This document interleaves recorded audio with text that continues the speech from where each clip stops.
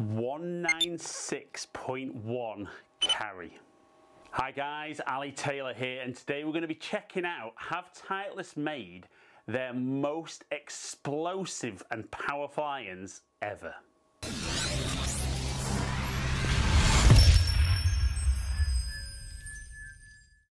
Right, so today I'm talking about the new Titleist T400 irons. Now these scream power. They look big, not maybe as chunky as I thought they would do, but let's have a real close-up look at the head. Let's hit some shots with 7-iron to start with. I've actually got a full set, so what I might do in today's video is kind of just hit a few shots with each one and give you an idea how far these clubs are going to hit the ball, certainly with my swing speed. Why it might be a good thing, why it might not always be as good as you'd think hitting the ball further and further with your irons. But let's have a look at these, because I think we're going to get some really interesting results with these today. So we have got a hollow constructed head, much as many of the manufacturers are doing nowadays, but from the back it looks really good. For me, it doesn't look like there's too much tech visual there, and in the long irons there's up to 100 grams of titanium between the heel and the toe of the club to give us that little bit more forgiveness. When we look at the sole of the club, there's supposed to be some improved turf interaction, so certainly for me the club shouldn't be losing any speed coming into the golf ball. And as we look at the club down behind the golf ball, for me it's quite a long head from toe to heel. I would say kind of a mid top line, not the thickest that I've seen out there. And certainly for me, for something that is clearly designed to hit the ball a long way, this is a really good looking golf club. Right, so as ever, I'm using my normal golf ball, Titleist Pro V1X.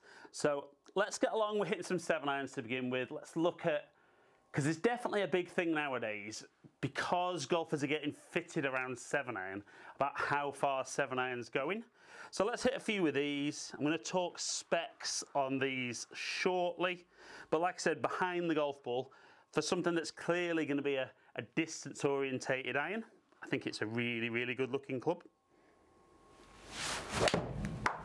Ooh, that's quick. Okay, so nearly 129 ball speed, which is super quick for me. And that one 180. So maybe didn't go quite as far as I thought for that ball speed, but long for a 7-iron. So again, 127, 184. Now, even though it feels very quick off the club face, which it clearly is, I don't think it feels overly hard, which I quite like. I think there's a lot of irons out there nowadays that are hitting the ball further and further, mainly down to the way they're getting designed. But I think some of them out there feel really hard, and maybe that's part of the selling process, to make it feel like the ball's going further. Felt a little bit out the toe, but still nearly 124 mile an hour. That one's gone further, so a little bit out the toe. I'd expect the spin to be down. Right, let's just go a couple more with 7-iron.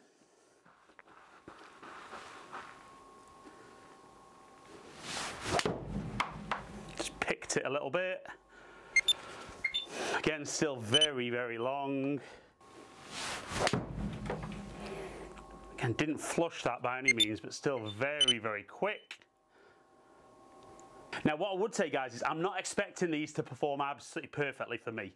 These are kind of standard length, regular graphite shaft. Now these aren't aimed at me, so I'm not expecting, you know, to be testing a set of these that are set up perfectly. This is to give a pretty rough idea that we can see there, they're going a lot further than I would potentially normally hit my 7-iron. Now we're going to talk about why that's the case after we look at some averages. Right, so we look at the average there. Average ball speed, 126.4. Average carry, almost 185, and almost 200 total. So that's long for a 7-iron, but why does that 7-iron, even not set up correctly for me, get me hitting the ball a long way? So the first thing is the loft on this is 26 degrees. So yes, you heard that correct, 26 degrees 7-iron. And I'm going to put the specs up on the screen now for the set of irons. Now bearing in mind, when I first saw these were only available from 5-iron down, I was a little bit surprised, but when you look at the lofts below, you can see why. When the 5-iron's 20 degrees, you can see why they can't really go any straighter faced than 5-iron. Now, I'm going to hit a couple of shots. I'm not going to hit everything like I said at the start, but I'm going to hit a couple with 5-iron and maybe a couple with pitching wedge, just to see how far they go. We're then going to talk about how that setup of the irons, is it really being honest that says 7 on the bottom and it's 26 degrees? I mean, what I would say is when we look on Optimizer here, it's clearly saying that for a 7-iron at the speed I was swinging, I should have been hitting the ball round about 165 carry. So I'm still getting really decent launch angle at 70, just under 17, even though a couple of those were maybe just a little bit thin. We're certainly seeing that, as ever, my angle of attack is a little bit shallow. That's more a technique thing. But ball speed is up, which is down to the loft of the club being stronger. Backspin is down, which again is down to the fact that the loft is stronger. But with my club head speed, I'm still able to get the ball up and flying at a good height to get the ball to stop on the green. So that moves me into 5-iron. Now, obviously traditionally, and maybe I should stop talking about traditionally, because when I'm talking traditionally, it's over 20 years ago now, so it's probably not relevant.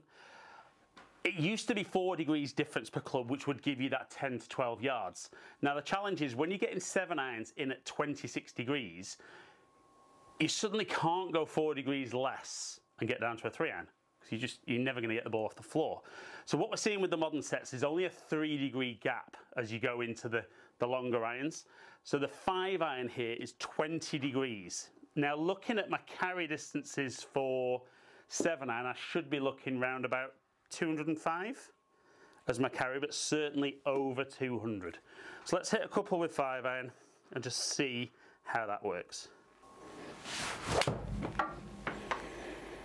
So we see 130 ball speed, a little bit thin, but only 191 carry. So that wasn't my best one. So I'd take a bit of a miss hit 5-iron being 190 carry.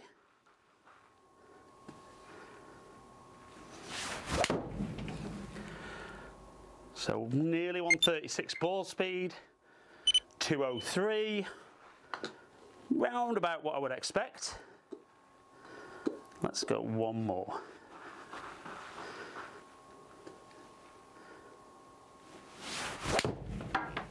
Again, 137, 204. So on the good strikes, yeah, you know, it was getting out where I would expect. Let's look at the solid strikes though there and just see what my kind of launch angle, height of shot and backspin was like. So launch angle was still good at 13.9. Backspin was actually still very, very good at just under 4,000 and still getting round about that peak height. So I think when you're moving into clubs like this, you know, clearly it's very understandable that the 5 at 20 degrees, most golfers probably aren't even going to get a 5-iron in the bag. But I think the big challenge is these more hybrid design irons are definitely going to hit the ball a long way. So I think when you're in those mid to longer irons, that can be a real positive with these type of clubs. Now, where we might see a little bit of a negative is when we move down into the short clubs and particularly into the wedges. Now, interestingly, with the T400s, it comes 5-iron down to pitching wedge, and then it goes wedge 1, wedge 2, and wedge 3. Now, pitching wedge is 38 degrees. Now, I actually have a double check on that, but it actually says it on the head. Wedge 1 is 43, wedge 2 is 49, and wedge 3 is 55. So kind of getting away from calling it pitching wedge, gap wedge, sand wedge, because in theory here there's 2 gap wedges in between that and the sand wedge. So let's hit a few shots with the pitching wedge, and then let's talk about the 3 wedges and see what their good and bad points will be. So pitching wedge, I mean, wow. that looks almost like an 8-iron. No big surprise, loft-wise isn't a million miles off an 8-iron. So let's go pitching wedge, let's see how far this is going to go.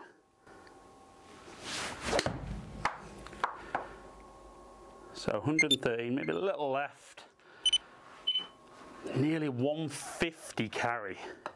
So that's long for a club with a P on the bottom, but about the right distance for a club with 38 degrees. So let's just go one more pitching wedge.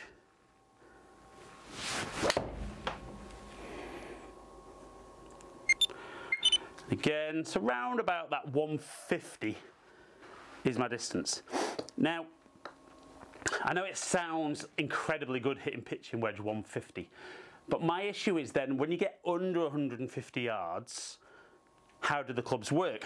And particularly when you're getting into those shots under 100 yards, how good do they work? Now, certainly for me, when I pick up the 55 degree, which is a sand wedge, it's big, it's chunky, and I don't doubt when I hit, if I was to hit full shots with that, you know, it's going to perform really, really well. Now, not too worried about kind of my numbers on here, but let's just hit what I would feel would be my normal kind of 70-yard shot.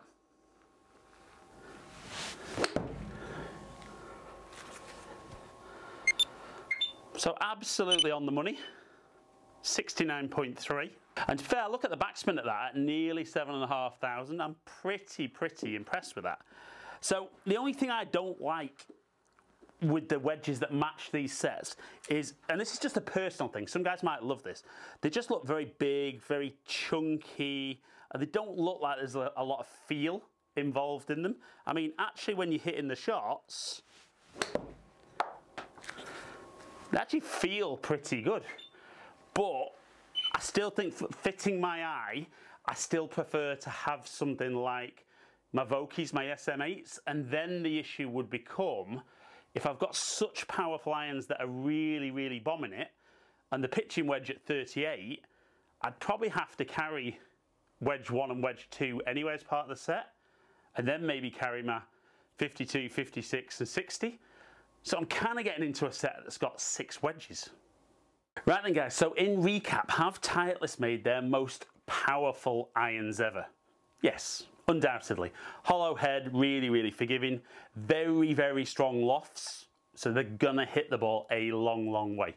So I think anyone who's out there who's looking for more distance, and the one thing I do really like with Titleist in the last few years is there was very much a stigma for years that you had to be almost a category 1 player to play Titleist product.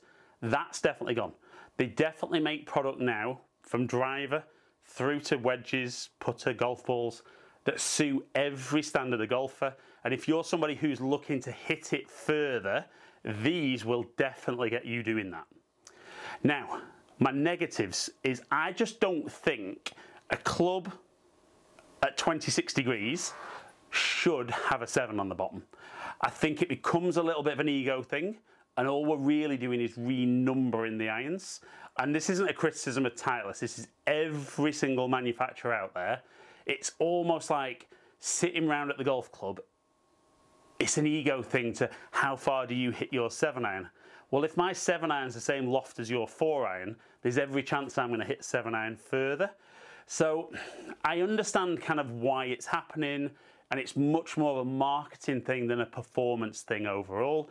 The performance with these is coming from hollow head, tungsten in the right place, giving you that forgiveness. Becomes a little bit irrelevant what it says on the bottom.